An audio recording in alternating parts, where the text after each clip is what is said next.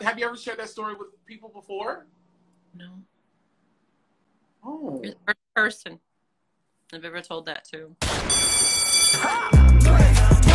Everybody go. Everybody go. Everybody go. Everybody go. Everybody go. Everybody go. Everybody go.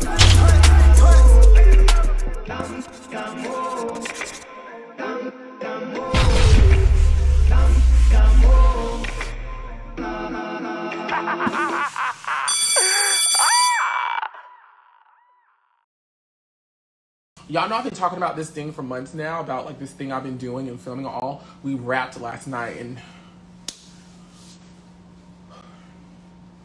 I got me a good night's sleep. That's why I'm a little...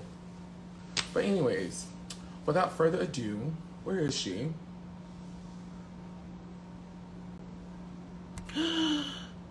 Lift the thing and I see their name. I'm always like...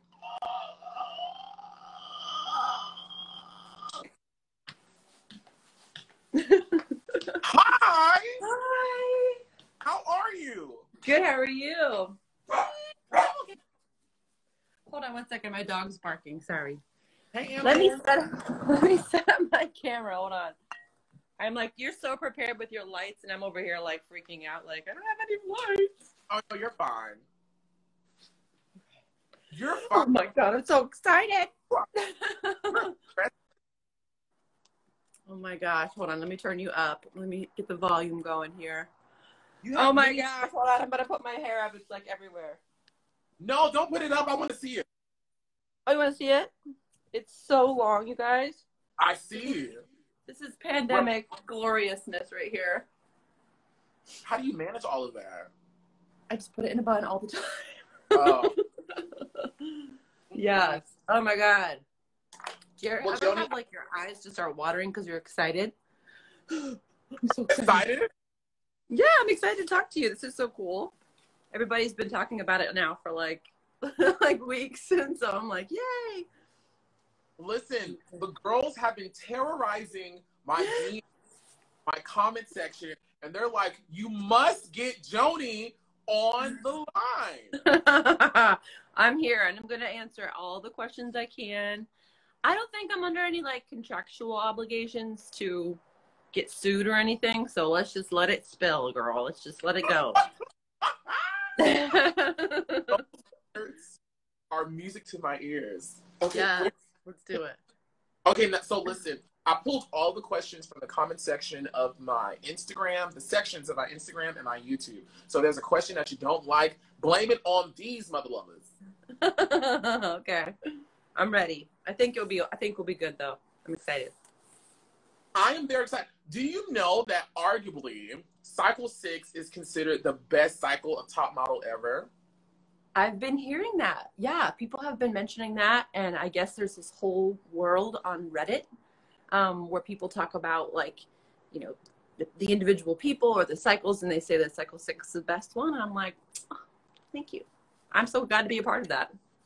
And it's so funny that you mentioned Reddit, because a lot of the comments wanted me to make sure that you understood that not only is Cycle 6 arguably the most, like, the best cycle of Top Model ever, that you and Danielle are arguably the best top 2 that the show has ever had, because no one knew who was really going to win. I remember being a young girl, and I was like, I don't know who's going to win between them. Like, I just didn't know. It was like nail biting to the final second. I know. And oh my God, the way that they edit that show, they make it seem like I'm going to win. They're like calling me out first all the time. And then like right at the end, they're like, nope. But it's okay. I'm for real. Like, I'm really cool with not winning. It's okay. It's totally fine. Because if you think about it, number 2, you're just as good as number 1. You're both is just as good. And, you know, but I had a little more flexibility. She was kind of tied down by her CoverGirl contract. Whereas I got to go do whatever I wanted. So it was great. So listen, I'm coming to these questions that the people have given me. We're trying to read these too. Ooh, I was never in the bottom 2. That's correct. Here, and I tell the girls to send me like, if you want to read a question here, you got to give me a badge, because it'd be so many questions and comments, and I'll be like, okay, all right, throw back down. It's so overwhelming for me, so I have to do this. Okay, Mel, this is from YouTube. My favorite Joanie quote, speaking about Jade, is "All I smell is." Can you talk to us about Jade and what was it like filming with her in the Top Model house, considering that you two had some run-ins, especially in Thailand, during the course of cycle? Oh my God. Okay, so like really, truly, I thought she was a planted actor. Like I was like, this isn't a real person. Like I thought the production company must have put her in here to just cause controversy. Like she can't be real, you know? Like she's so unbelievable, the stuff that comes out of her mouth. You're like, this isn't a real person. This is totally an act. But she's really like that. And I don't want to speak bad about her, you know, but like I think the reason that she was always so like controversial is because maybe she wasn't very, confident in the end. You know what I mean? Like maybe she was so kind of, I don't know, maybe just unsure of herself, even though she said she's so sure. She said she's so confident, but then she always attacked people. So I don't know. But we were cool though. After the show, like we were cool. Like she came over to my house a couple times. We hung out, and she's cool. We're not enemies or anything like that by any means. So. Right. No, of course not. Just for all you fans out there who keep terrorizing the comment section about interviewing Jade, I have DM Jade, but as we know, Jade is not active on social media, at least I think. So please know, let this be a documented correspondence to Oliver Twixt and she has yet to respond. I know I'm going to get a bunch of comments saying interview Jade, but just wanted to let you guys know that. I'm going to look and see if I still have her phone number for you. I'll try to text her. If I still have it. I don't know if I do or not, but I'll try. Thank you. Mm-hmm. HSDM 104. Hey, Joanie, ask her about how her dad felt about cage dancing. Remember when you came in the show and you were like, you were a cage dancer, but your dad was a pastor, I believe. Yeah. What were his thoughts about that? What were his thoughts about you being on the show and talking about your past as a dancer? You know what? I don't even know if my dad watched it. To be honest with you, he lives in the country in the middle of nowhere. He doesn't have cable. And he was really not ever cool with me being a model for a long, long time until it kind of, turned into other things. And then he was proud of me, I guess, for kind of dropped out of college to do this. Like I never finished my degree or anything like that. I stopped everything to be a model, and he was very upset about that. But as far as like the cage dancing stuff and all that, what can you do? He loves me no matter what. He's never, ever, ever spoken those words to me. He's never said, I can't believe that you did cage dancing. And the amateur night thing at strip clubs, truth be told, those were pretty much just like wet t-shirt contests. And I was like 20 years old. And I had amazing boobs back then, you guys. I'm not going to lie. They were amazing. So I would just be like, yay, wet boobies, and try to win money. And that's what I did. No shame in that game. That is funny. I really started cracking up. That was funny. Jody, you know, contest. I really started cracking up because my eye caught a comment and someone was like, tell her about Furonda, when Furonda was like, I'm grown, mind your business, Joanie. Furonda so funny. And I remember that interaction because you was so like, Furonda, what are you doing? She was like, girl, I'm grown. I love Furonda so much. She's probably one of my most favorite people from the show, hands down. She had the best one-liners. She had the best sense of humor. Everybody loved her. All the camera guys and all the audio people, everybody loved Furonda. And so she just was the most fun to be around. And I mean, the stuff that they put on, they showed of her on TV, she had the best one-liners. Her and Danielle, I cracked up when I was watching. I rewatched the show this week so I could refresh myself for you. So, but yeah, Furonda's amazing. But I'm just going to jump right in and say right now, Joanie, don't act like you don't have an iconic one-liner from Top Model. Oh, that's as good. I was on the comments, every time I saw someone type it out, I just died. Yes. Los Angeles.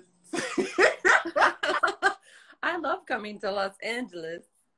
Guys, I'm not even joking. I didn't know what to say. I was so uncomfortable. And then, like, that's before I had my teeth done. So I knew that everybody was looking at me, and I'm trying to talk like this, like hiding my snaggle tooth. And oh my God. And then I get to the end, and I'm like, you know, oh my gosh, that was so crazy. But that was funny. I curled up in a ball last week when I was watching that with my husband. I'm like, I am so embarrassed. And he laughed hysterically. He was like, this is so great. And say something, and make it through the day. Make it through the day. Oh my goodness. It's so good. What was that shoot like, and why was everyone so nervous? Of course, I know you guys had to improvise, and you guys had to do a bunch of things, but what was that like for you guys? So they really didn't talk about it a ton on the show, but they made it like a point that you had to be from here to the end in 15 seconds or something like that. So like you had, if the camera went away from you, the camera was away from you. They didn't really show that either, but that was kind of where you had to really rush through the party. And that's another thing. When they edit the show and when they come to judging, they're like, you just went past those party goers. You didn't even say hi to them or anything. You're at a party, and they didn't say that we had to follow the camera. The camera wasn't waiting on us. The camera was going, and we had to like rush and follow the camera. So there were so many things about that show that I was like, that's so unfair that they would like, you know, make a point to like ding us for rushing past the party goers when we were supposed to rush past the party goers. So I don't know. I could go on because like the editing on the show, sometimes it was really unfair. Like they would say, this is your best photo. And I'd be like, what the hell? That is like a terrible photo. I'm like, how come we didn't get to choose? Why did they show us the film and we get to pick our best photo? So then it's truly on us for picking that photo. I mean, if you're going to pick one at Jade in the ice room like this, total profile, I bet you $20 Jade would have never picked that picture for herself. And they're sitting there like, you look like this, you look bad. It's just like, we didn't pick the picture.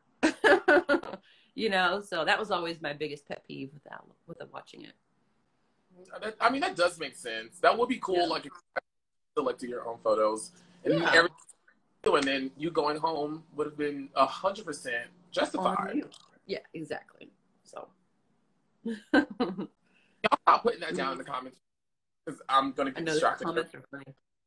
No, they could make it through the day.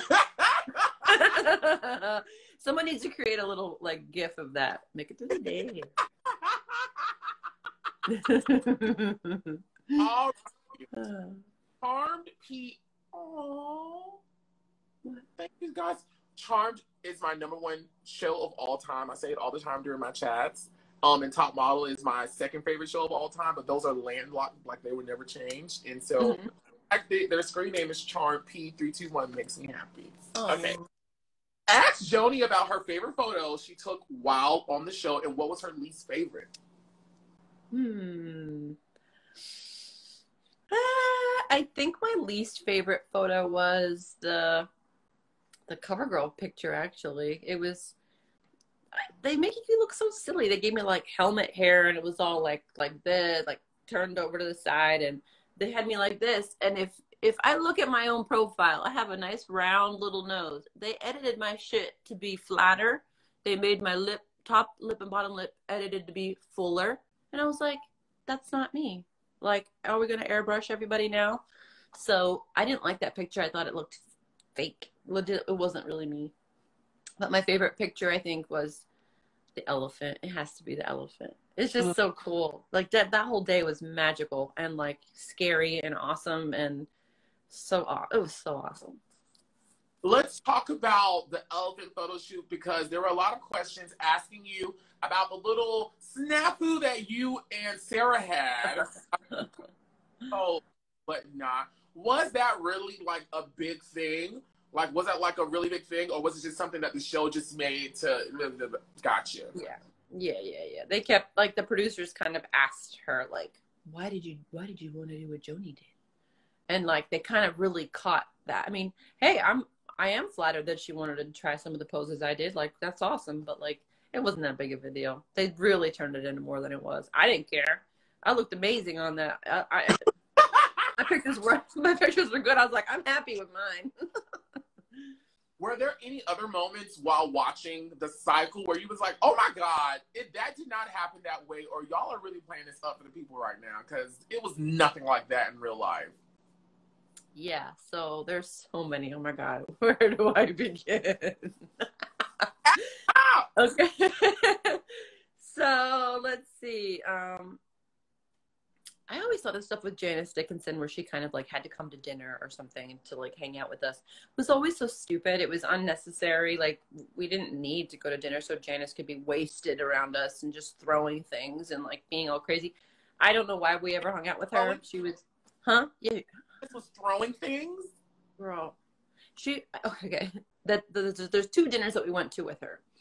The second one, where Gina calls out Jade, and she was like, "You're dead in my book," or whatever, you know.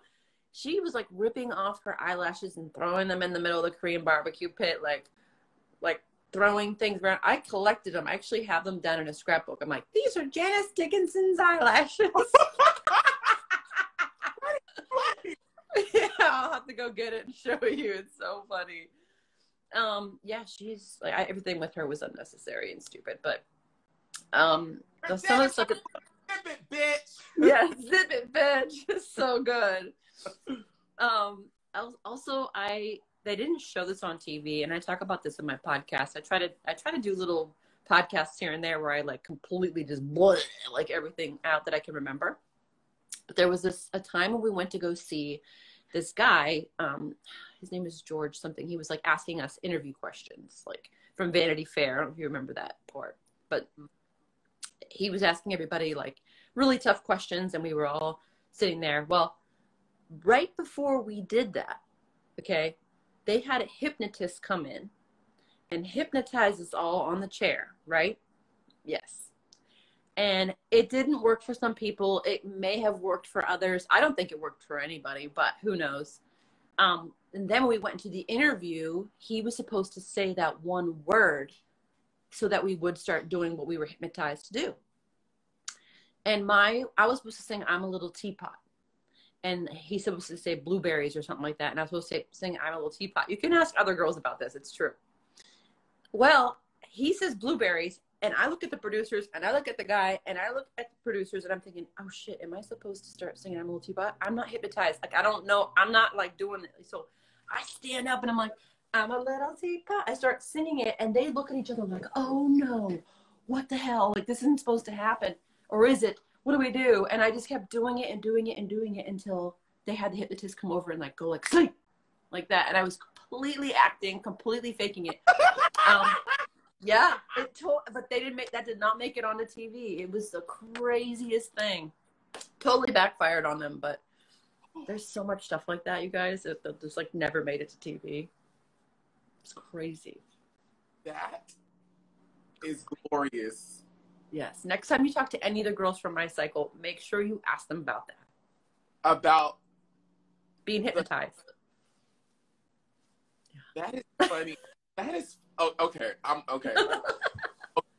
Okay, Slade Stripe wants to know. I just saw a reaction video by another YouTuber by the name of Jessica to the Ice Princess shoot. How long did all of that take, and did they actually give you guys proper aftercare?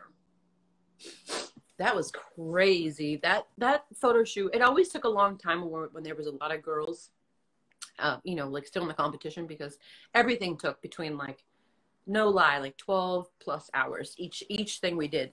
Judging took that long. Photo shoots took forever. Hair and makeup, all that.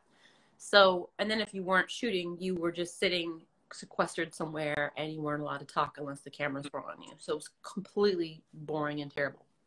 But to answer the question, it was so cold in there. Like, I was shaking so bad. And I remember just sitting outside and just like couldn't feel my hands, couldn't feel the backs of my legs, because they were just like completely numb. But that picture was super cool though. But that was a crazy day. Like, that would never happen in real life. You know, if this was a real photo shoot, they would have put us in like a fake winter wonderland, not a real cold place. Well, I was gonna say first, Joanie, you know you were that bitch on Cycle 6. Like, you was a bad girl. You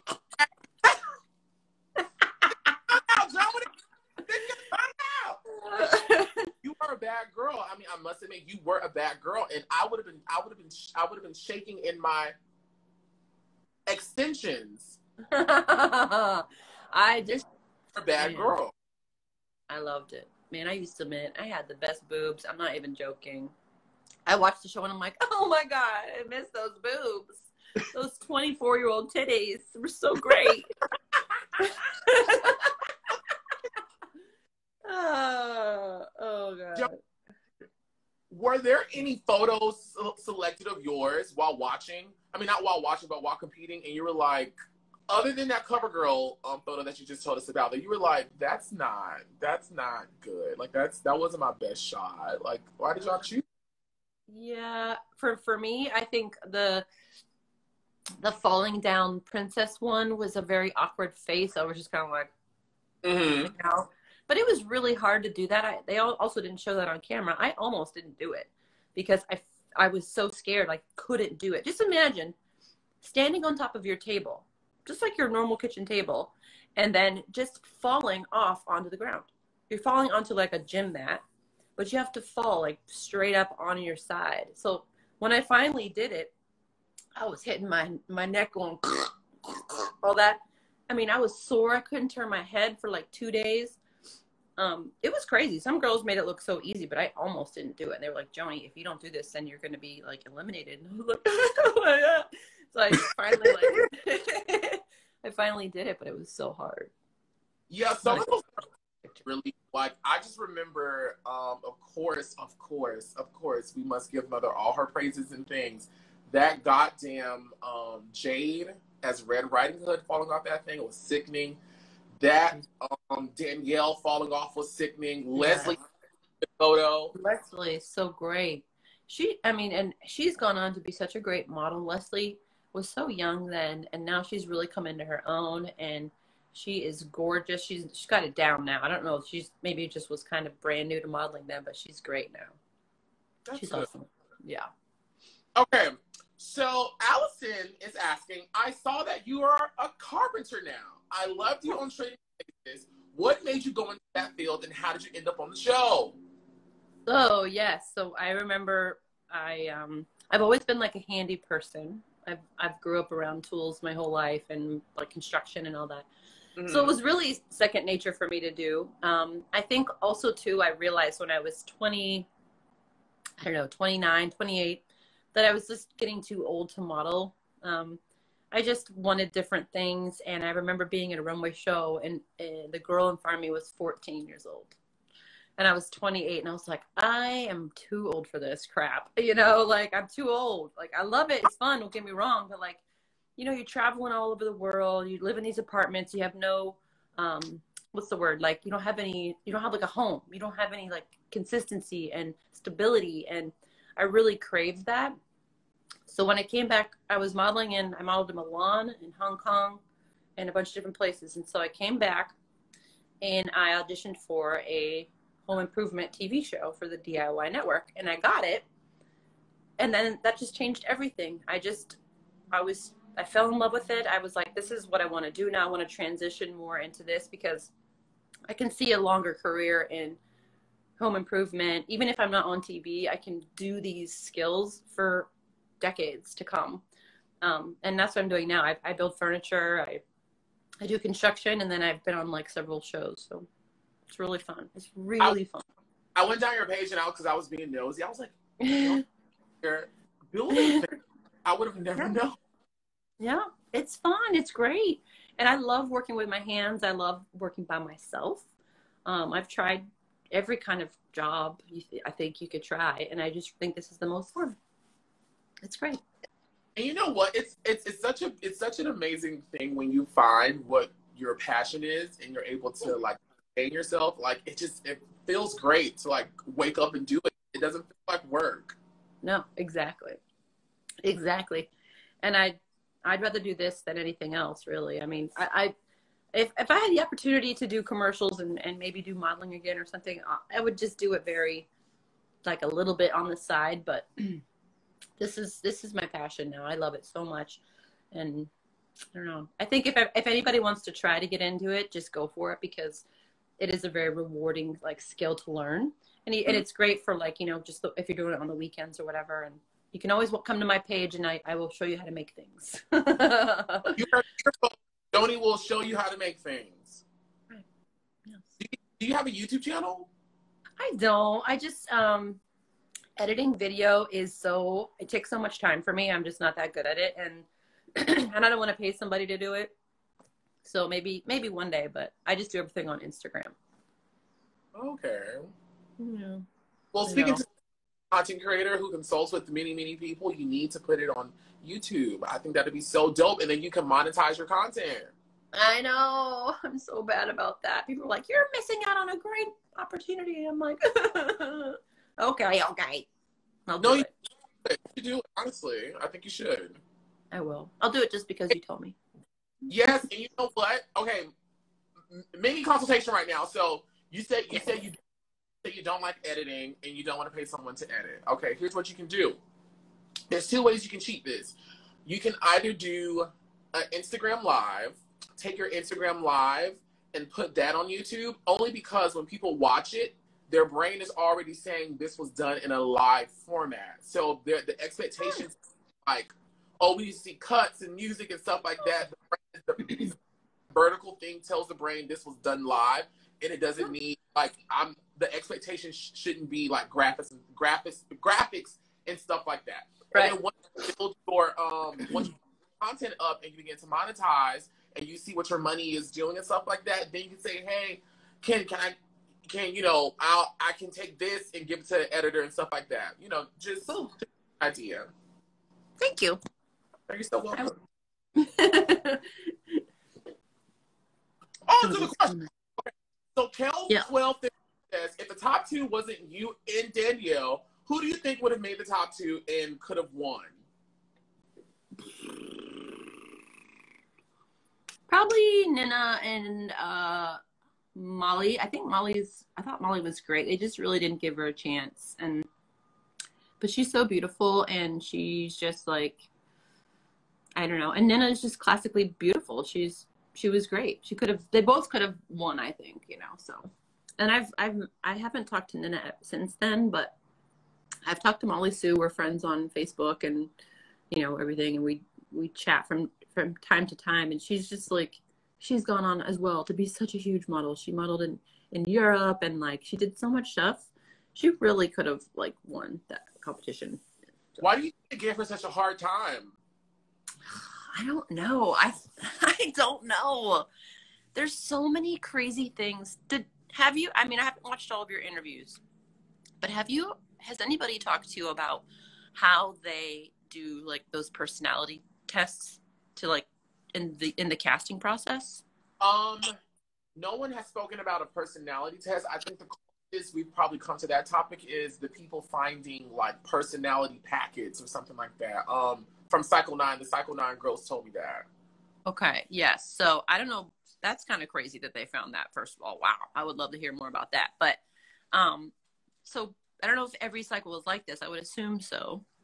But when we're in the top 33, they put us in a room and they give us like you take an SAT. It's like a bubble sheet, 2 different tests that take 4 hours to take these tests. And you're answering questions like, would you ever hurt yourself? Do you play with fire? Like, do you love your mother? Like, all these weird questions. You're like, yes, no, like, what are they trying to get at me? And I think that it just, like, shows you a personality type. And then I think they chose the top 13 based on, like, we need a type A, we need a type B, we need a crier, we need a strong person, we need a weak person, we need all these different people to make this TV show happen, to make the drama happen. That's me. That's what I personally feel like they did. And I think maybe Molly was kind of just like she was a very mature, easygoing person. So it was maybe easy for them to, you know, kind of give her a hard time because I knew she wasn't going to react in a crazy way like, say, Jade would, you know? That's what I think. But then I'm getting, like, way too, like, digging in on that psychologically, but I think that that's what happened. Gotcha. Fair. Barbara from YouTube wants to know, Barbara Starball wants to know, how did you feel about seeing, okay, no, we already talked about it. I'm so sorry. Who did you get along best with in the house? Danielle. Do you guys still talk? No. You know what? It breaks my heart. I don't know if she's just like doesn't want to talk to me anymore, or I don't know. We kind of fell apart, and I tried to reach out a couple times, but I don't know. It's sad. I love her. I think she's great, and we were so close on the show. Maybe she just wanted to kind of separate herself from the show, maybe? I don't know. But she and I were so close on the show. We would oh my gosh, we would sing songs together. We would make up raps. We would cook together and just talk. You know, we had so much fun, especially towards the end there. We would hang out with only each other all day long. And she's a wonderful person. She's so funny. So funny. And Furonda, obviously. Furonda and I are still really good friends. We talk all the time. And but I haven't seen her physically since I think I did the Tyra show maybe 3 times. Mm-hmm. And I saw some of the girls then, but like Furonda and stuff like that. But yeah, the Tyra show, no, that's a whole different conversation. Well, let's talk about it, girl. What happened down to the TV? Oh God. So on the Tyra show, you mean? Yes, ma'am.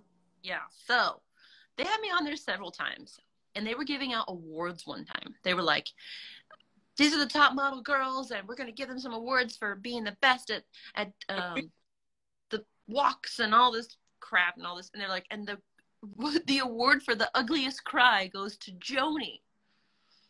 The Fierce Awards. Yeah, the Fierce Awards. I got the ugliest cry.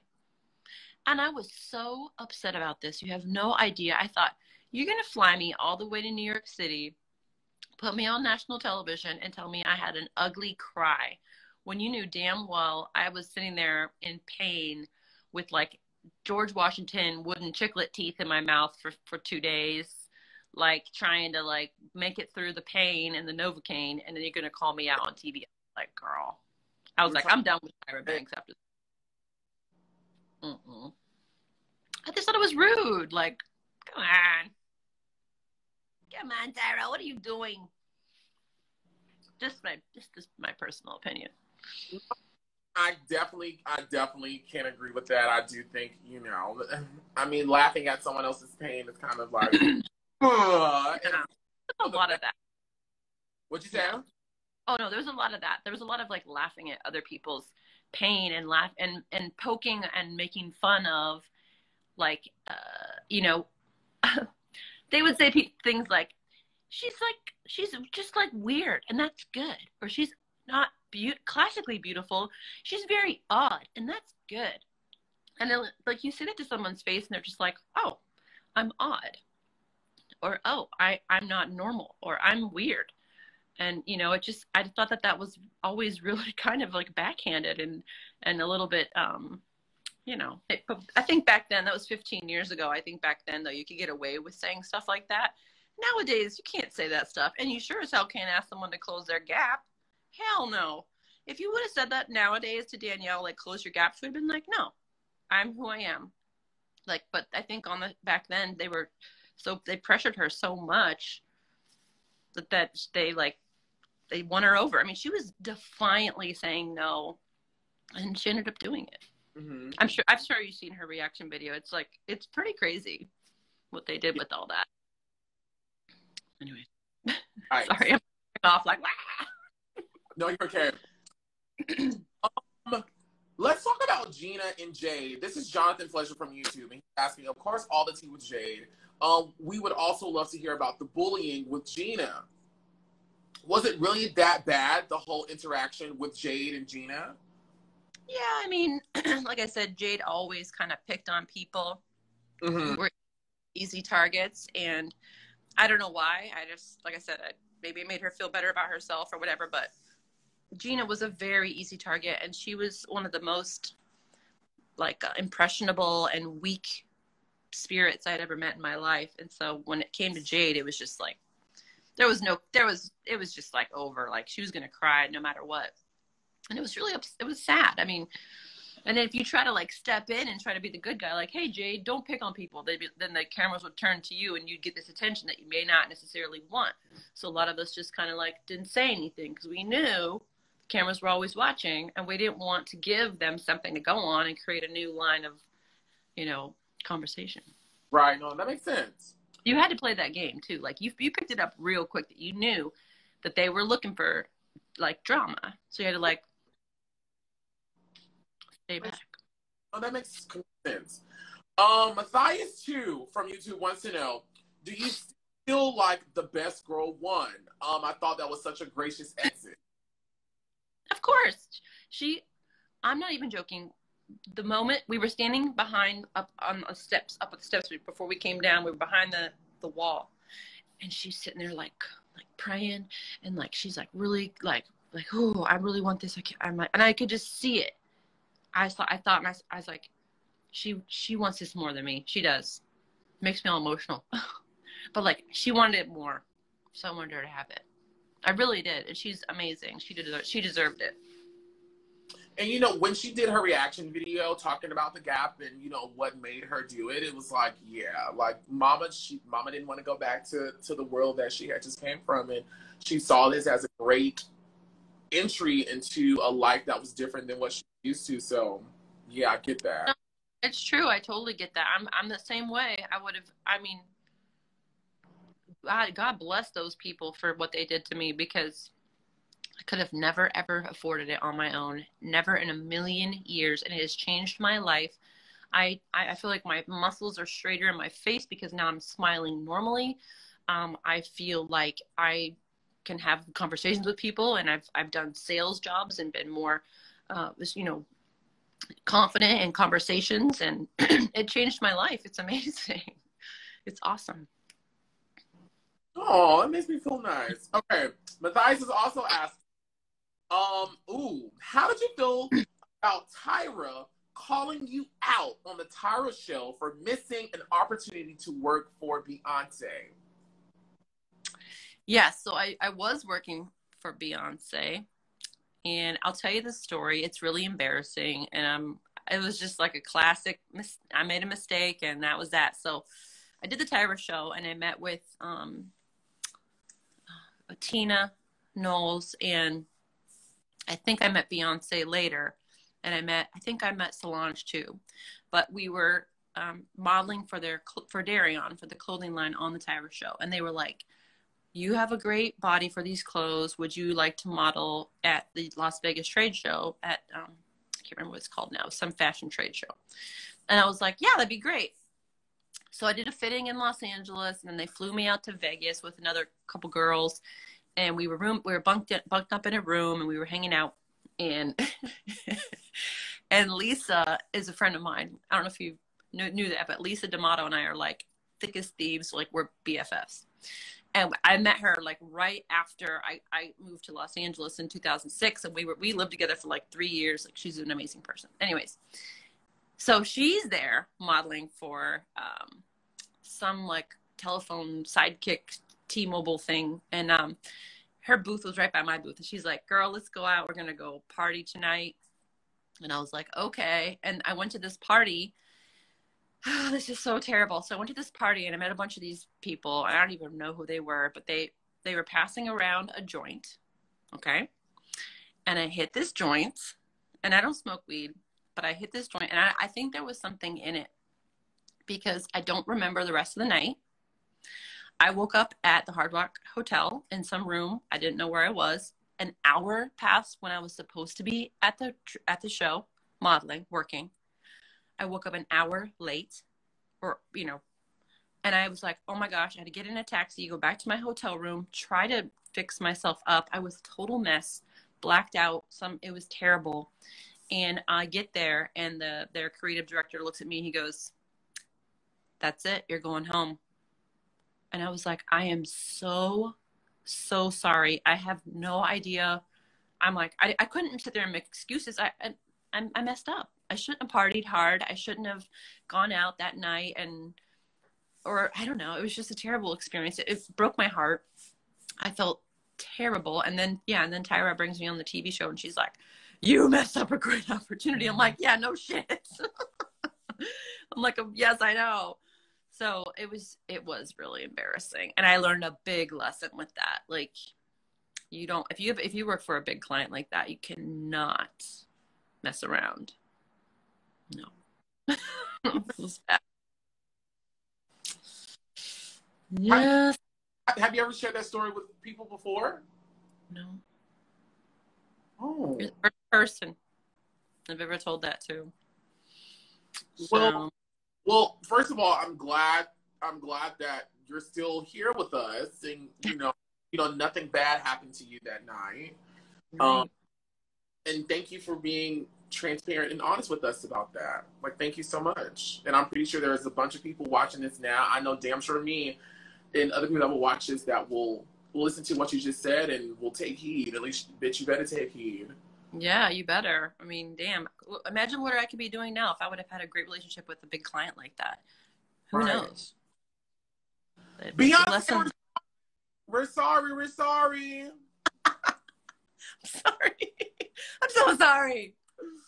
We're so sorry. Okay. Did you really find Nigel Barker hot? This is Matthias 2 asking. Yes. Are you kidding me? He was like scrumptious. He was like, so again, this was like 15 years ago. So he was only like 30 something, right? He's young. He's still pretty young. Wasn't he like 35 or 36 back then? He's like the same age as Tyra, isn't he?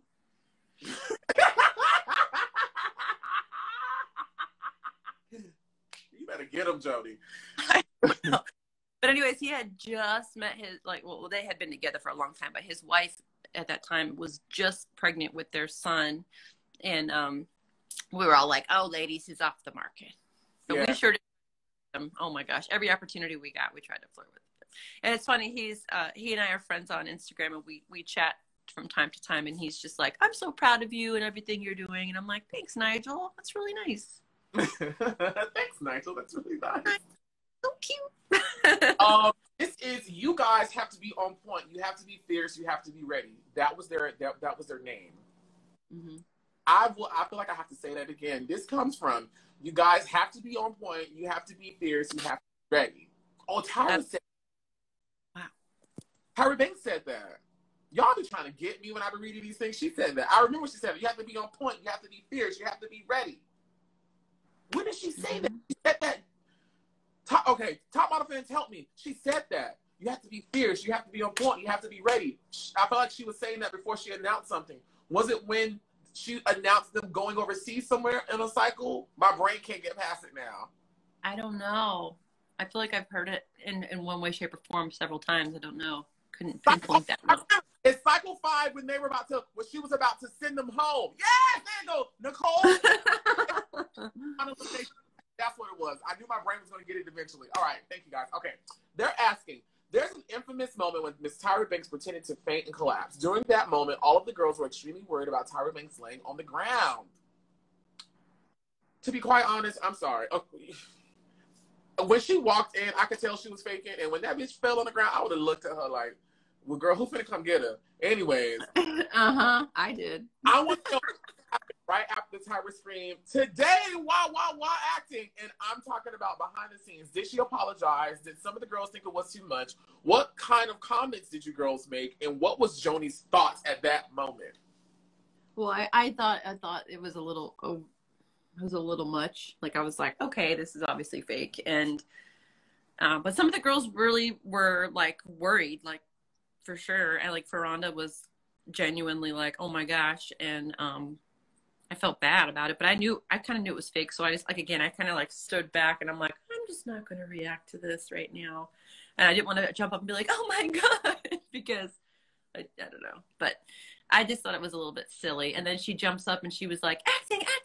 And it was a really awkward moment because we were all like, what the heck is going on? And then the other girls are just trying to, like, get through that moment. And it was a very strange, bizarre moment for sure. Somebody said that they're commenting right now and said one of the girls said get some pizza. Who said get some pizza? I don't remember. Okay, so Joanie, we've come to the moment that I think everyone wants to hear you talk about. And this is about your whole journey with your teeth and what happened with your teeth. So Yasu from YouTube is saying, I like Joanie. She was so awesome. My question is, how did it feel when she and Danny went to the dentist to get their teeth fixed, but Danny backed out of it from getting her gap closed, which you've already talked about? Follow up, looking back, would you have backed out of it, or do you stand by your decision to get your tooth fixed? But I also want you to take this opportunity to tell us the full story about you getting your teeth fixed, what really happened while filming, what they had to do in place of whatever while filming, and what happened after filming. Okay, get ready, buckle in. Okay, so I talked about this in my podcast too. So way before this episode, probably like 2 weeks before this episode happened, they came to our model apartment. The dentist did, his assistant, and one of the producers, and they were like, we need to look at all of your teeth. We need to take pictures of your teeth. And this is what they told us. They said, we need to make sure you guys have all your fillings are all in good shape and stuff like that, because if you travel internationally and you're on an airplane for too long in the high elevation, your fillings can pop out.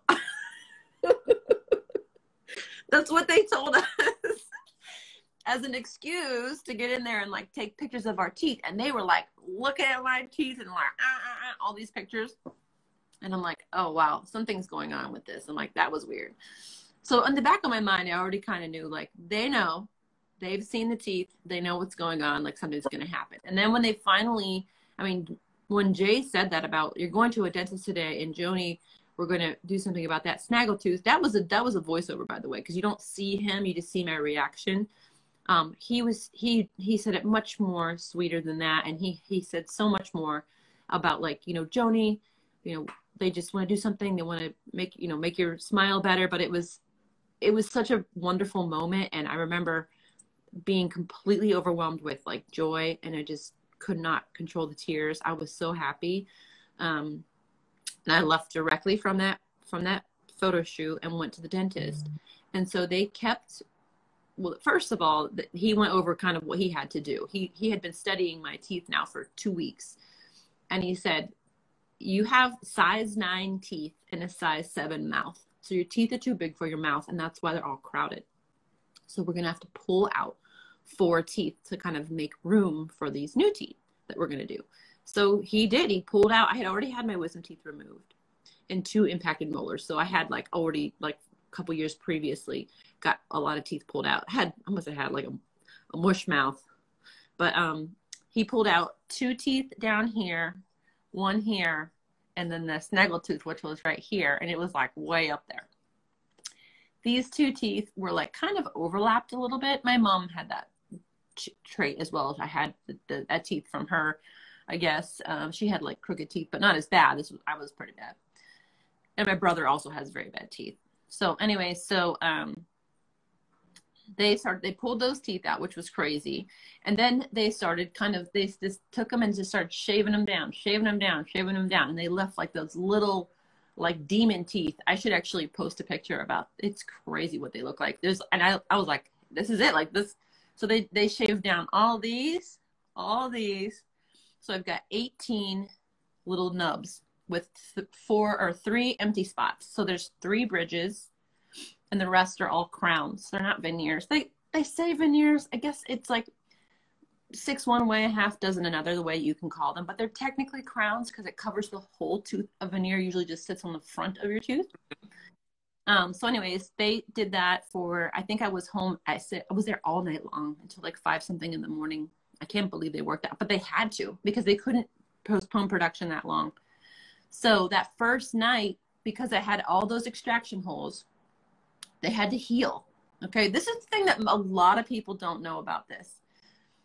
I had to go home that night. They literally handmade me teeth, big teeth that just covered those very tender dentin, like shaved down little nubs. and they glued them on me. I had spackle all over my mouth, and they sent me home like that. That's when I was like, look at my teeth. They were literally like I said, chiclets, like little glued on chiclets. It was crazy. So they put those on. They sent me back to the dentist. And by the way, I had Novocaine running through my bloodstream and laughing gas. The next day I was shaking so bad I couldn't eat. You'll see that we went to go meet Janice Dickinson again, and I'm there for half of the interview, and then I'm gone because I was so sick I was going to pass out. So they don't show any of that. Then I go back to the dentist office for 2 more nights, a long ass time, like 10, 12 hours each time. And then they finally came up with one piece. This is the thing you don't understand.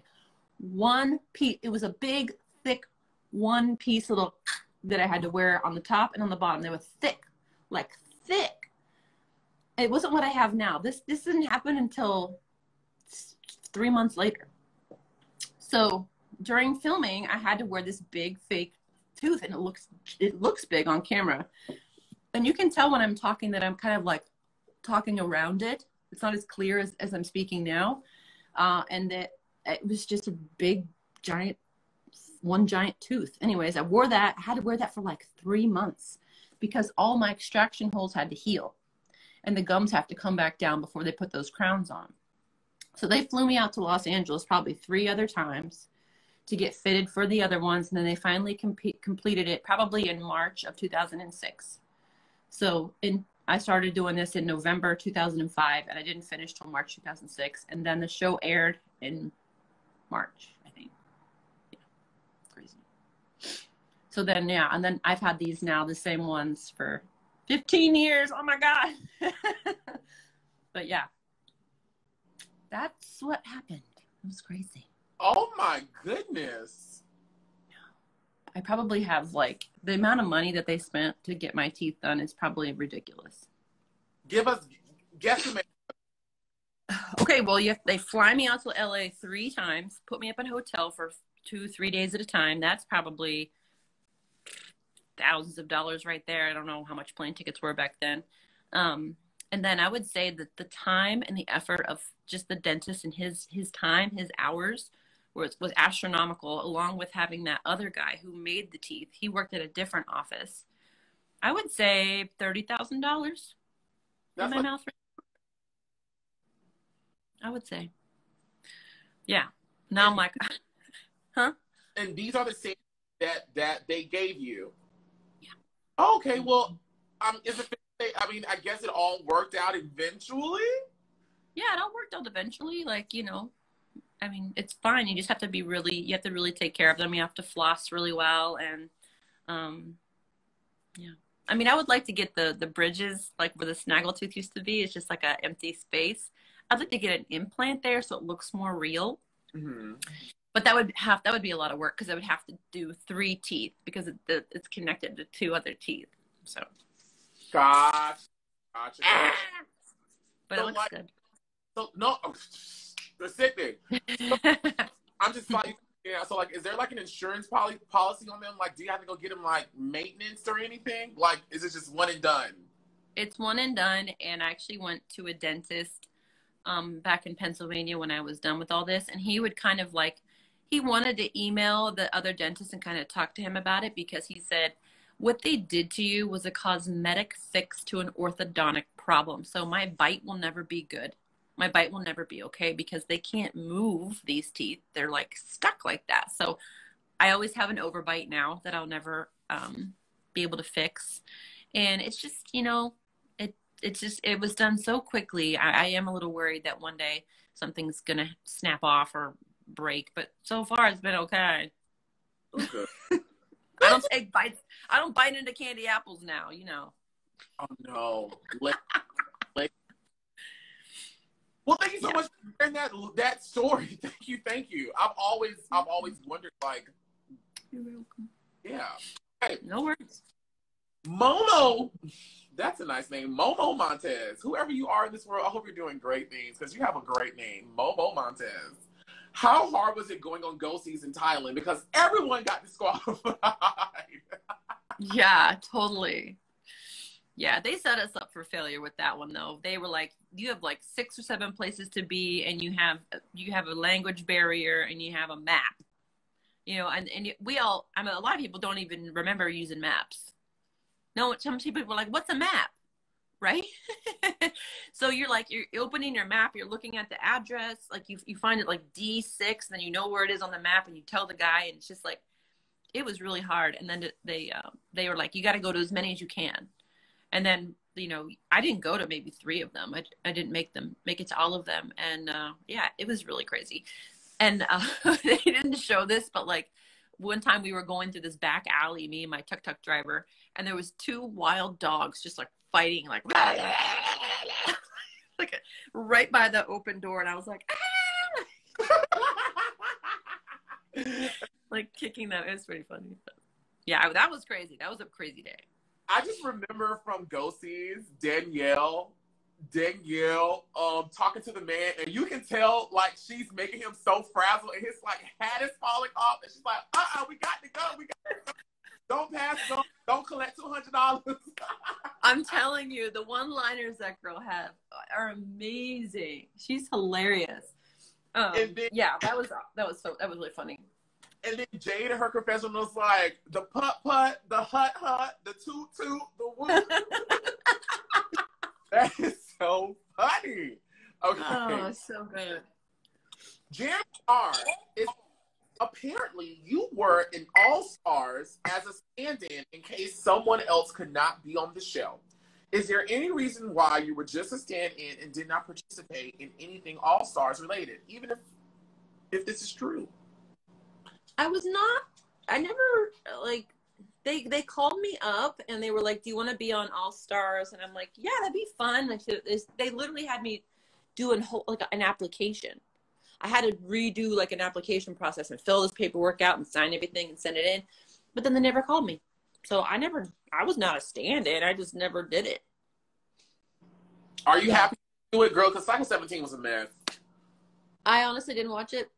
Oh, well. But like I said, I'm really good friends with Lisa, and so I would have never wanted to go up against her because she's amazing and she's completely different than me, and she's an amazing pose. She's just a fabulous model. I love her so much. I wouldn't want to go up against my best friend. That'd be weird.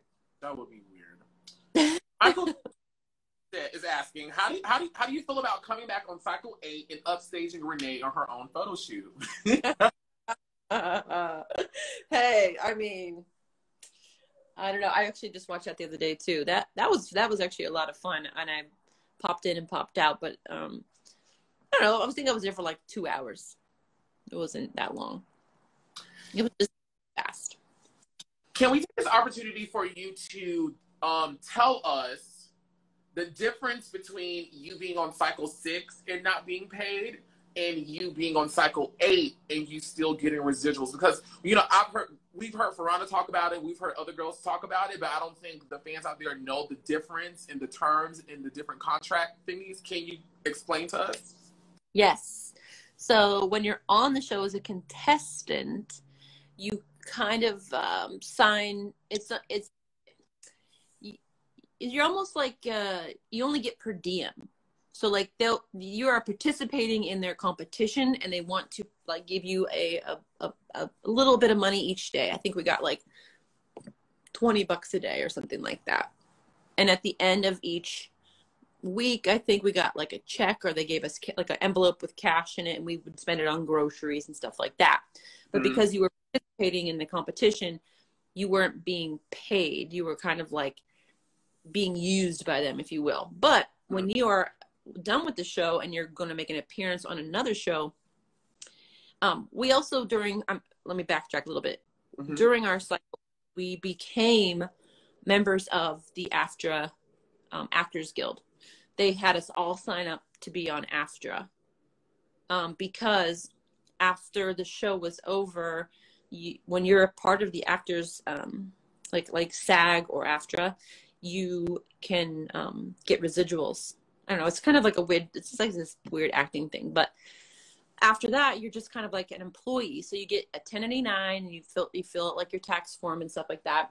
They sign a little agreement, You're going to get paid $1,000 to make an appearance on cycle 8 or whatever it was. I actually have no idea what it was. Maybe $700 or something like that. And then from then on, every time it airs on television, because you're a part of the Actors Union, you get a residual because the networks are buying that episode. So like UPN or CW, whatever used to own that show. Well, now that it's been put on to different networks, that network purchased that show, and therefore you get a little piece of the pie. So every time it airs on any network, whether it be in like Paraguay or Costa Rica or Ecuador or wherever, like we're getting money for that. So sometimes I get residual checks for like $12. I got one for like 33 cents. But it still comes in. Yes. But that's about it. It's not big. It's not like huge residual checks or anything like that. Gotcha. It's literally $2 or something. But it's fun. Gotcha. Cool. Okay. So I'm going to combine 2 fan questions. And they wanted to ask, they heard that you took a year off modeling after the show. They wanted to know about that and how was your modeling career. And someone else, Garcia, wants to know, were you able to use any of your top model photos in your model book? Oh my God. Okay. Well, actually, I moved to Los Angeles the day after the finale aired on television. So Tyra had called me and was like, hey, there's an agency in Los Angeles. They love you. They want to represent you. Mm-hmm. So I was like, okay, I'm going to go off of Tyra's recommendation. So I went out there, immediately started modeling. I didn't take time off. I immediately hit the pavement. I was with an agency called Nous, N-O-U-S, in Beverly Hills, and it was like a little boutique agency. And I just started modeling right away. And then I modeled like on and off for like a year and a half when I lived in LA. And then I moved out of the country and went and modeled elsewhere because I would go to castings in LA.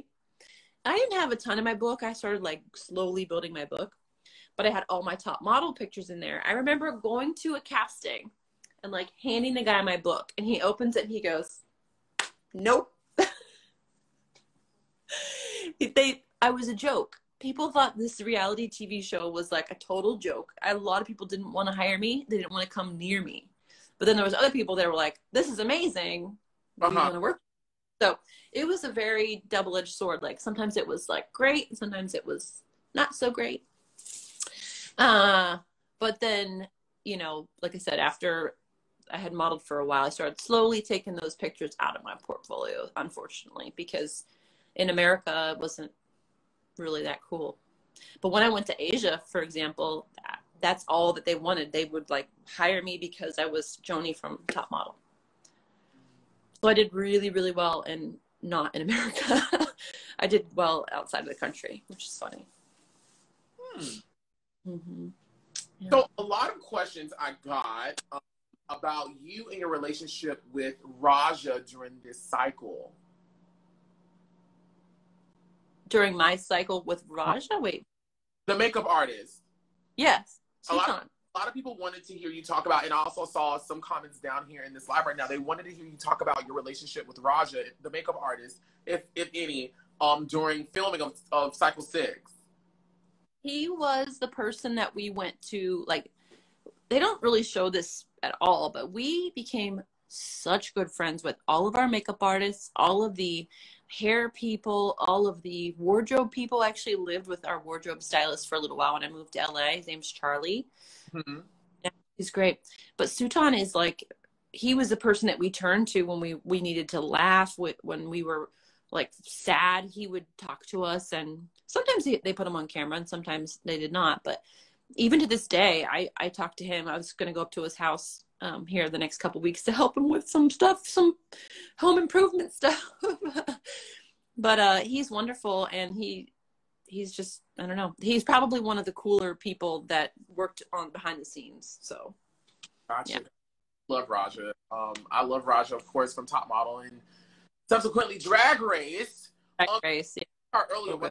My eyes when you said his name, it wasn't because you said his name, it was because you said it was a voiceover, and I get so sick of voiceovers on Top Model. Like, their voiceover editing is horrible. Horrible. I could even tell when I was being dubbed over. I'm like, I did not say that there. Also, too, I can catch, like, it's all over the show. There are times when, like, I still have my bad teeth, and then they put me in saying stuff like, yeah, I'm like, they edit terribly. They're just trying to put things, like, all over the place. It's bad. They don't care, though.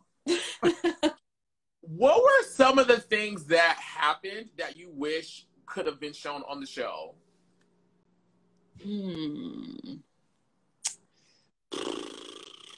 I have to think about that one for a while. I'll come back to that. I'll think about that. So let's try a different question, and I'll come back. I'll start thinking about that. Joanie, what's your favorite song? I saw your You were talking about R&B with her, and I was like, oh my God, they love all the same music I do. I'm like, this is so awesome. And I love that she liked the old school stuff. You know, I thought that was awesome. I was just listening the other day. I love Deborah Cox. Like, if I could sing like her for a day, I would just, like, that would be my dream. She's amazing. Which song do I love? Mm-hmm. Oh, well, like, of course, like, how did you get here? Nobody's supposed to be here. You know, that song is like, what am I? Sing a little bit. You sound good. Like I said, I wish I could sing like her. No. Just give me a little bit. I'll start it off, and you finish it. Okay, go. Okay. How did you get here? Nobody's supposed to be here. Nobody's supposed to be here. Come on, Johnny. That love thing for the last time. I'm terrible. My heart says no. Nobody's supposed to. Oh, come on. She's wonderful. She's the best. I also love Tamia. Tamia has an amazing voice. And then I was listening the other day to Escape. Come on. It's so good. So good. What song here? Oh, You Put a Move on My Heart is like one of my favorite songs. I love it so much. She gives me chills. I listen to it and I'm just like, oh my God. Do you want to hear something amazing? Do you know the singer Kiki Wyatt? Yes. Okay, so Kiki Wyatt did a tribute to Tamia at like some thingy. I can't call it. But Kiki Wyatt, of course, in Kiki Wyatt fashion, comes out pregnant with blonde hair and red lipstick, and she sings "You Put a Move on My Heart." When I tell you, Mother destroyed it. Really? I'll have to look that up. I'm gonna DM you that video. I watch it at least every other day because I'm like, how did she come out in 1 minute and destroy this woman's song with her sitting right here? Wow, I would love to watch that. I love that song so much.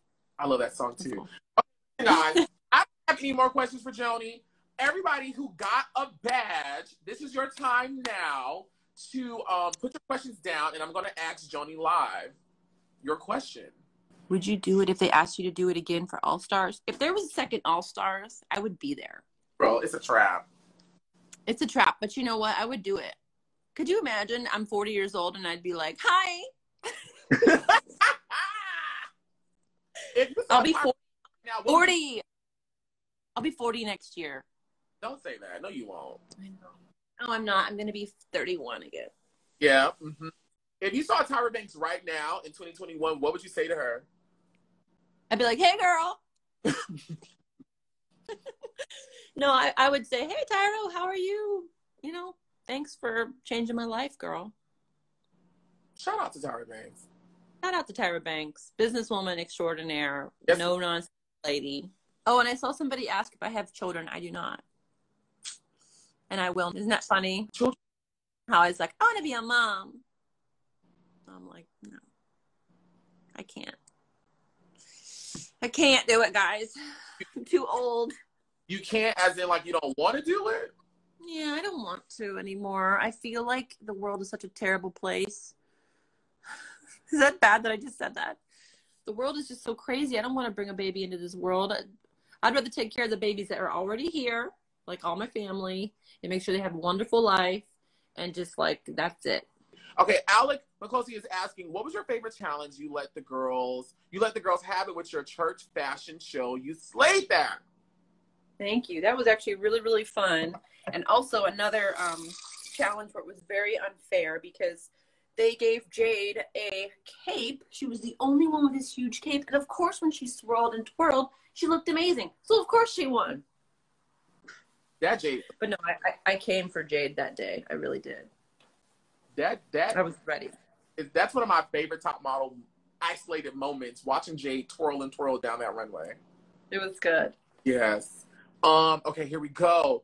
So Voltaire is asking, talk about all the girls in your cycles in order of elimination. Okay.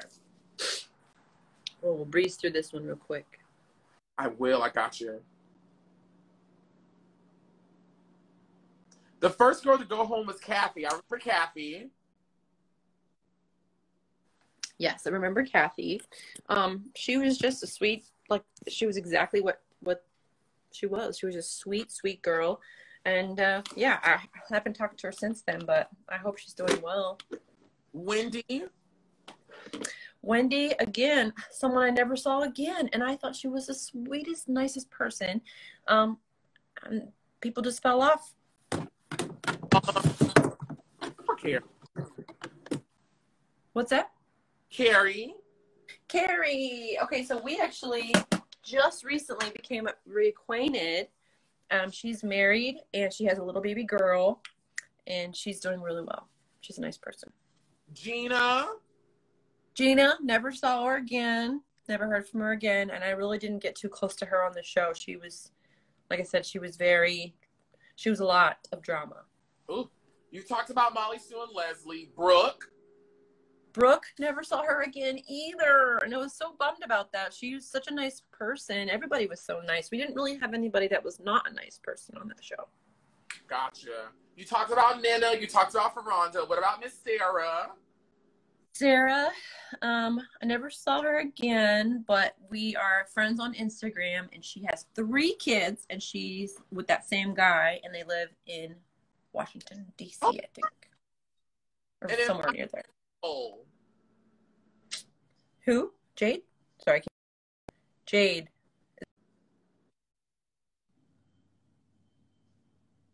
Jade. Okay. Jade, like I said, I thought she was a fake actor. I can't believe that she's a real person in real life. Sometimes she's just one of the most unique people I've ever met in my whole life. Probably one of the most banging bodies I've ever seen in my life. Like the tiniest waist. I mean, just beautiful, like, features. I think she is really a beautiful girl. We hung out a couple times, but I haven't talked to her in a long time. Did Jade really misunderstand that Nick Cannon challenge, or was that just editing? No, she didn't get it. I don't think she got a lot of things, but I'm so mean. That was funny, Jade. You a cold girl. Someone says, would you rather lip sync against the Jays or Raja? The Jays. Raja would destroy me. He's the best. She already talked about her falling photo shoot. I'm going to upload this video later to my YouTube. How was the final runway? Can we talk about the final? How was the final runway for you?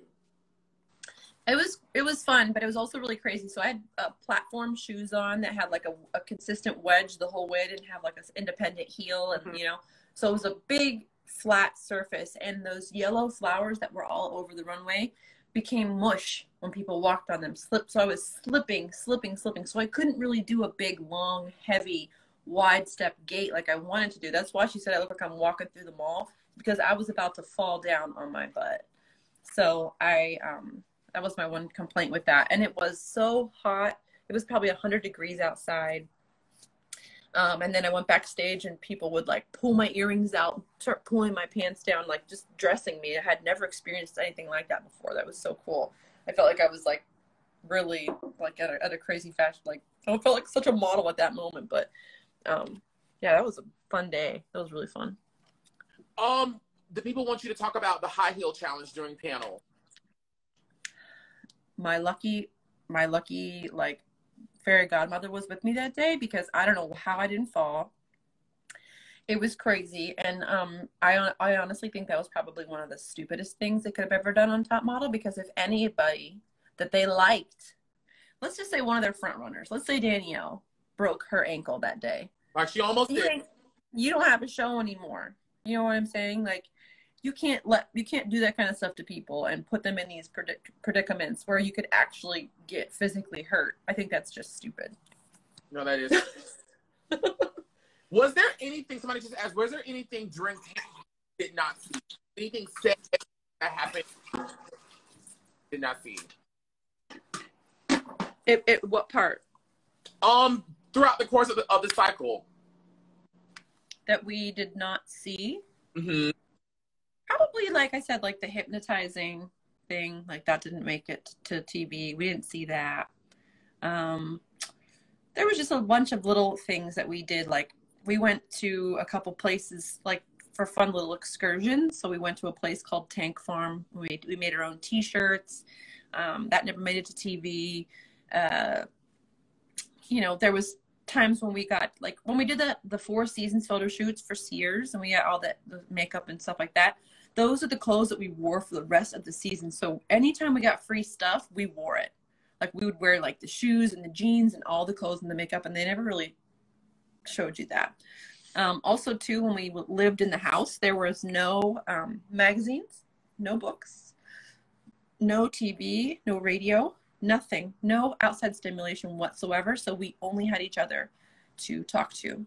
We never really got to see that. But we also had, the lights were controlled by the house next door. So the model house had a production house next door, and they would turn the lights off at night. So we couldn't even control our own lights, and all of our bedrooms had cameras in them. So if you had to, like, get naked and you wanted some privacy, I had to hide in my closet.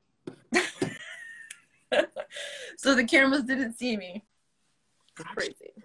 And the last question I'm going to ask you before I let you go, because we've been on for 1 hour and 30. Do you still have a High-Head Warrior figurine that you won? I do. My mom has that, and it's in her house on her fireplace right now to this day.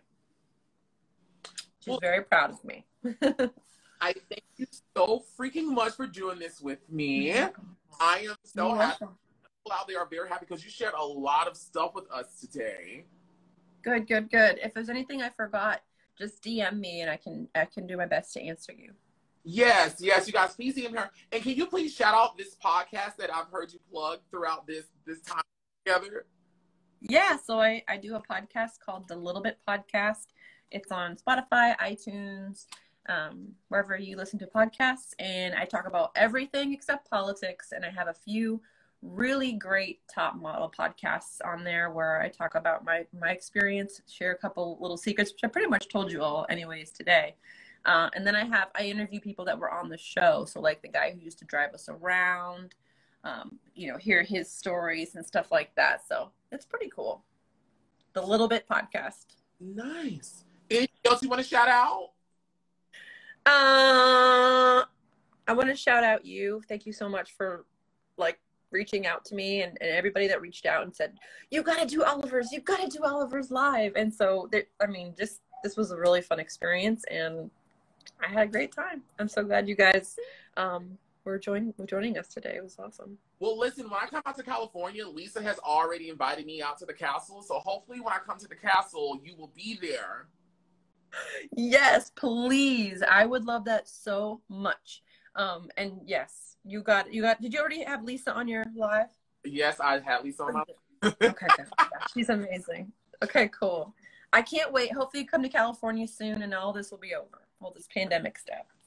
Well, thank you so much. Everyone send Joanie kisses, hugs, and all the great positive energy as she leaves from giving us an amazing Top Model Cycle 6 breakdown. Love you guys. Love you. Thank you. Have a good Christmas, everybody. Merry Christmas. Merry Christmas. Listen, guys, I love you guys so much. I actually have to jet. I try to wake up my boyfriend to tell him to go get something that's outside for both of us, but some type of way, I guess Mama's went back to sleep. So I'm going to leave this right now, I'll tell you guys this video will be uploaded on my YouTube channel later. Yeah, I'll probably upload this later and premiere it tonight so you guys can have it. I love you guys. Be sure to pray and kegel because no one needs to be walking around in 20 going to 2021 with loose things and things. Love you guys. Be safe. Merry Christmas.